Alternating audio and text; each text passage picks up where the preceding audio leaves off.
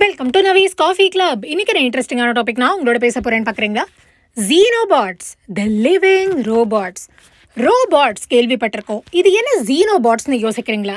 In fact, இந்த Xenobots are babies of robotsனு சொன்னா நீங்க நம்புவீங்களா? Yes, you heard it right. Xenobots are capable of self-replicating, which are reproduced by existing robots. இந்த ஆடியோல another artificial intelligence topic உங்களுக்காக.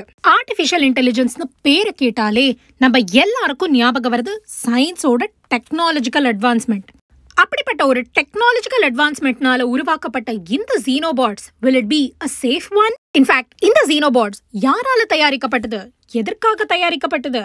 What will happen if something goes wrong, like a science fiction movieங்கிற மாதிரி பல கேள்விக்கான பதில் இந்த ஆடியோல. Let's decode on the possible dangers involved in experimenting these Xenobots and inventing them. அதை தவிர என்னெல்லாம் பாதிப்புகள் உண்டாகலாம்? What adverse consequences will happen to our human mankind? நம்ம மனிதர்களால டேக்கிள் பண்ண முடியுமா? இந்த மாதிரி பல கேள்விக்கான பதில் இந்த ஆடியோல. வாங்க டாபிக்கு டீடைலா போவோம். Xenobotsனா என்னன்னு தெரியாதவங்களுக்கு ஒரு குட்டி intro. Xenobotsனா the baby robot that can replicate itself. அது மட்டும் இல்ல, it can also reproduce, can create self copies of itself like human beings னு சொல்லப்படுது. Xenobots were nurtured by US scientists. In fact, in the Xenobots, they are not made of plastic illa aluminium கிடையாது. They are not made of any metals. They are typically the real robots made of biological tissues னு தெரிஞ்சுக்கோங்க. அதனால தான் these Xenobots are called living robots. இந்த living robots basically ஒரு human being மாதிரின்னு சொல்லப்படுது.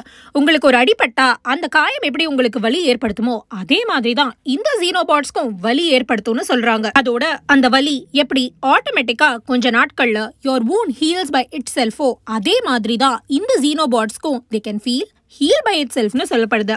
செம இன்ட்ரெஸ்டிங்ல இதோட தொடர்ச்சியா இந்த Xenobotsோட மிக ஃபேசினேட்டிங்கான இன்னொரு குவாலிட்டி என்ன தெரியுமா? They are typically like human beings.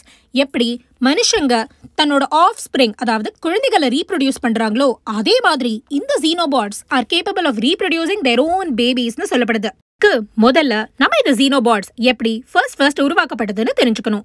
இங்கதான் சயின்ஸோட artificial intelligence place a very important role னு சொல்லப்படுது. Now, let me share you the secret of Xenobots. Xenobotsங்கிற இந்த லிவிங் ரோபோட்ஸ சயின்டிஸ்ட் ஆப்பிரிக்கன் கிளாட் ஃப்ராக்ஸ்லேருந்து எடுக்கப்பட்ட ஒரு ஸ்டெம் செல் ஆஃப் எம்ப்ரையோஸ் வழியா they changed it to synthetic life formனு சொல்றாங்க. இதற்கான processor 2020லயே start பண்ணப்பட்டதாகவும் சொல்லப்படுது. இதுக்காக ஃபர்ஸ்ட் சயின்டிஸ்ட் சில சூப்பர் கம்ப்யூட்டரோட உதவியோட ஆர்டிஃபிஷியல் ப்ரோக்ராமிங் கான்செப்டை யூஸ் பண்ணி ஒரு விதமான 3D டிசைனை ஃபர்ஸ்ட் ரெடி பண்ணாங்கன்னு சொல்றாங்க.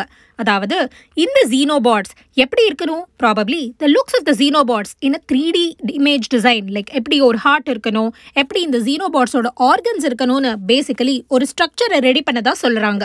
இதை தொடர்ந்து இந்த ஆர்கன்ஸ்க்கு ப்ராப்பரான ஒரு செயல்திறனை உருவாக்கணும் இல்லையா?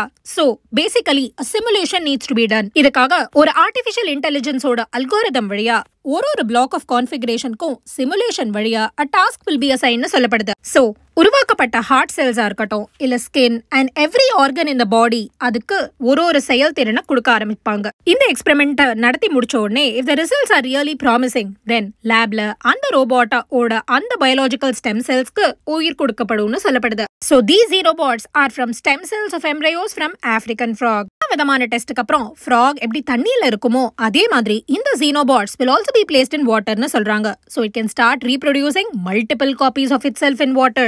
Sounds pretty interesting இல்லையா? In fact, இந்த Xenobots வச்சு நிறைய விதமான அப்ளிகேஷன்ஸ்க்கு யூஸ் பண்ணலாம்னு சயின்டிஸ்ட் சொல்றாங்க. One of the ways பார்க்கறது மைக்ரோபிளாஸ்டிக்ஸ் ஃப்ரம் ஓஷன்ஸ் இந்த Xenobots வச்சு கிளீன் பண்ணலாம்னு ஒரு அற்புதமான வழி இருக்குன்னு சொல்லப்பட்டிருக்கு. அதோட we can also use these Xenobots for removing the cancerous cell from the cancer patients னு சொல்றாங்க. எல்லாம் சயின்ஸோட ஒரு அற்புதமான டெவலப்மெண்டா பார்க்கப்பட்டாலும் இது சயின்ஸ் ஃபிக்ஷன் மூவில நடக்கிற மாதிரி ஏதாவது அட்வர்ஸ் ரியாக்ஷன் ஆனா என்ன ஆகும்னு கொஞ்சம் திங்க் பண்ணி பாருங்க. What consequences will we have to face? என்ன ஆகும் இந்த பூமிக்கு? In fact what will happen if this Xenobots மனுஷங்க மாதிரி ஒரு காக்னிட்டிவ் ஸ்கில்ஸ், டெசிஷன் மேக்கிங் திறன்கள் தானே டெவலப் பண்ண ஆரம்பிச்சா என்ன ஆகும்? Science fiction movies have already answered these kinds of குவெஸ்டன்ஸ் many times இல்லையா? In fact, நம்ம மனுஷங்க we think we are smart in creating independent life from animal tissue. But do remember, இயற்கைக்கு against we are creating new life on earth இல்லையா? அது மட்டும் இல்ல, what will happen if this Xenobots ஆன குட்டி microscopic robot ends up in a wrong hands? In fact, This experiment was partially funded by US Defense Advanced Project Research Agency னு சொல்லப்படுது. Yes, you heard it right. இந்த ப்ராஜெக்ட oversea பண்ணது US ஓட federal agency. Federal agency தான் they oversee technological innovation for military use னு சொல்றாங்க. Do you think இந்த மாதிரி experiment is safe?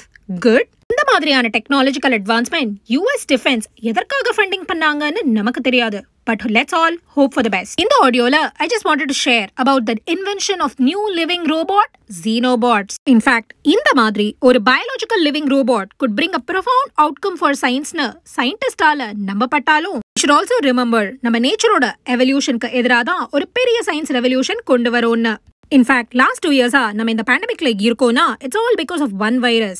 Yes, the virus which was developed in labsனு ஒரு தரப்பும் இல்ல இது வெட் மார்க்கெட்ல இருந்து தான் வந்ததுன்னு இன்னொரு தரப்பும் சொல்லிட்டு இருக்கிற இந்த கான்ட்ரோவர்சி ஸ்டேட்மெண்ட் ஞாபகம் வருது. If one virus can threaten human existence-னா let's all hope and believe இந்த மாதிரி new invention of reproducing living robots could be both revolutionary or even devastating. இல்லையா?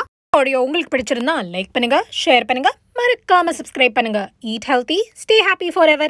Have a nice day. Bye bye.